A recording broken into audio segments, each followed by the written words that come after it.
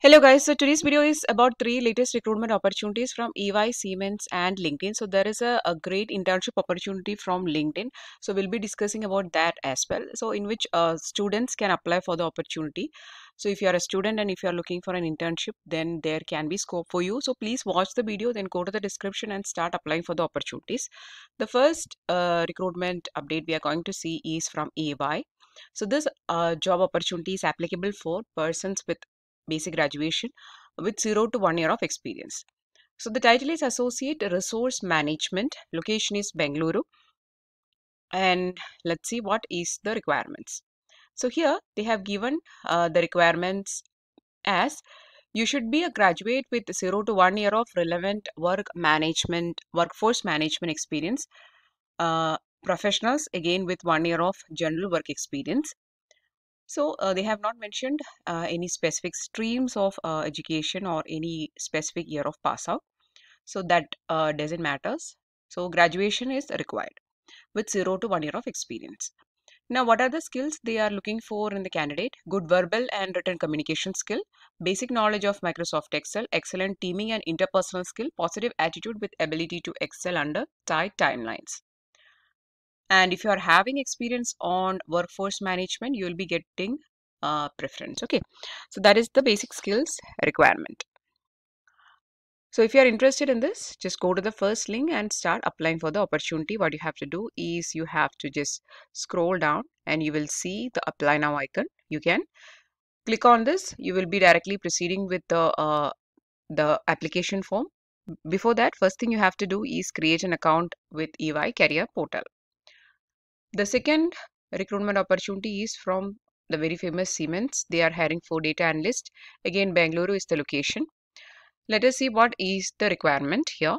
So you should be having intermediate to expert level proficiency in Python, good understanding of AWS platform and have worked with services like S3, Athena, etc. Work experience with end-to-end data science projects, strong experience with machine learning with supervised, unsupervised and time series. NLP, text analysis and data mining, experience with end-to-end machine learning systems, hands-on experience in visualization tools like Power BI, experience with data science, exposure to platform SAP, AWS, Azure, etc. So here, mainly they are looking for persons with little bit of experience on Python and also machine learning and data science. So these are the three core domains that you should be having a strong understanding of in order to apply for this opportunity. So that is the second opportunity, which is for data analyst from Siemens. The third and the last opportunity for today's video is from LinkedIn, the very famous LinkedIn platform itself. They are hiring for software engineer intern. So it is an internship opportunity.